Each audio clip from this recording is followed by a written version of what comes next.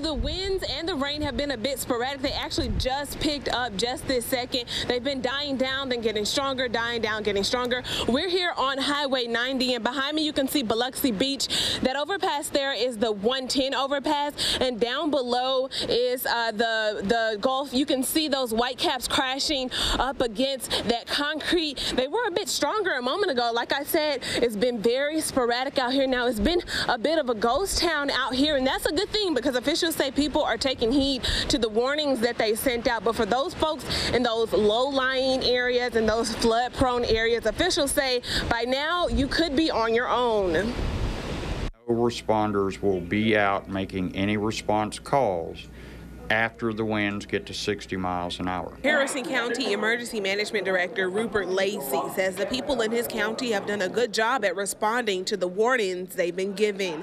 He says over 500 people have moved into their 5 shelters and out of harm's way. All our shelters are built in non-flood prone areas, and they are all hardened buildings that could stand up to they're wind rated to stand up to a Category 5 type storm.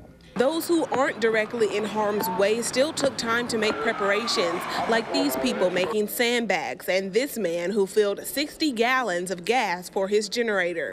Better safe than sorry.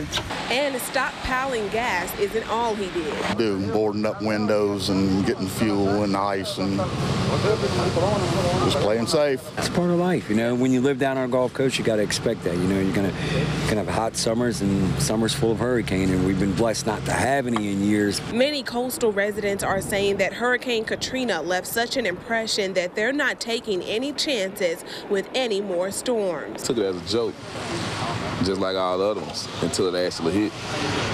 And we're real serious when it did hit, so we're gonna be prepared this time.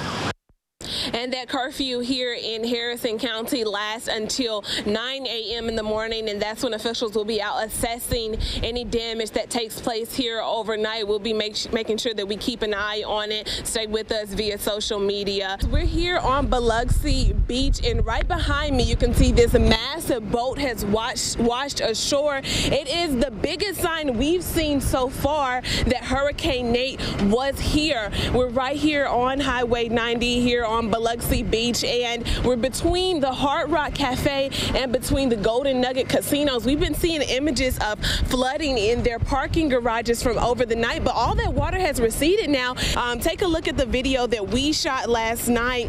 Around midnight is when we started to see the streets flood here along Highway 90. It was just a swimming pool. Those waters have now receded, and now there's only mud and debris left. But back here on the beach here, this boat is just the biggest evidence that we've seen so far that Hurricane Nate made his way through. Now we're still feeling some strong winds. We've been feeling them throughout the morning here, but we'll continue to drive around and see what we can find. When that sun rises, we'll see what other damage was left behind, and we'll also have updates from MEMA and from the Jackson County, Harrison County, and Hancock County emergency management directors. I know we have a crew right now heading down to Jackson County, so we'll have more later on in the morning. Yes, here on Highway 90 in Biloxi, there's a lot more sand near the streets than there usually is. That's because Hurricane Nate's over 70-mile-per-hour winds brought the beach up onto the streets. Now, MEMA directors say even though this hurricane wasn't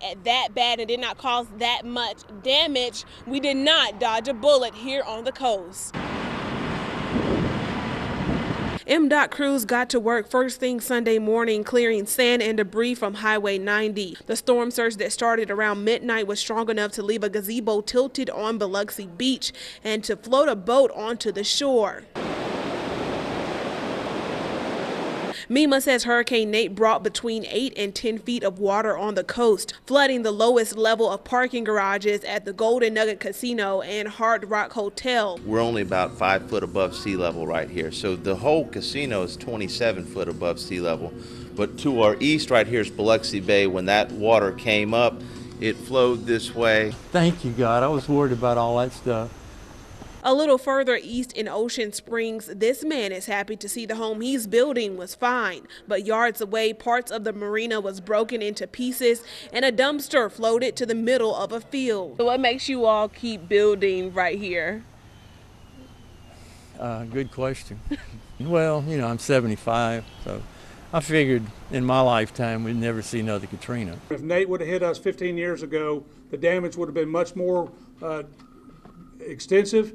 We would have had loss of life. But we have rebuilt the coast in the aftermath of Katrina higher and stronger. Now, MEMA officials say it'll take a few more days to assess all of the damage along the coast.